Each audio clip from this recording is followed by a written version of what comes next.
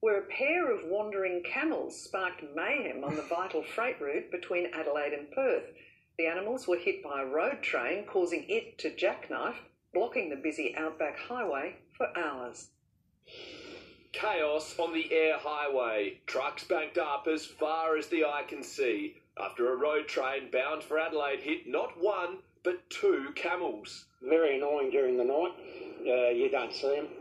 They can be a whole herd of them. The impact caused the truck to jackknife, blocking the highway about 30 k's west of the Nullarbor township just after midnight. Luckily, the driver wasn't seriously hurt. Very lucky, because there have been cases where camels or parts of camels have come through the windscreen. For the rest of the night, frustrated truckies had no choice but to park up their rigs and wait.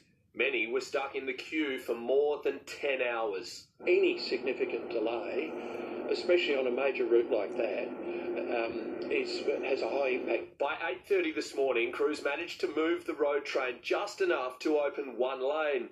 Truckies finally able to crawl through the crash site and continue on their way. Truckies say camels have been an issue on the air highway for decades, but incidents and near misses have become a lot more frequent in the last couple of years, sparking calls for a cull. But it's putting motorists, including truck drivers' lives at risk every night. And they could be 100 metres off the road and then all of a sudden something spooks them and you've got two trailers across the paddock and 100 tonne and you just can't pull it up. Tim Yateman, 7 News.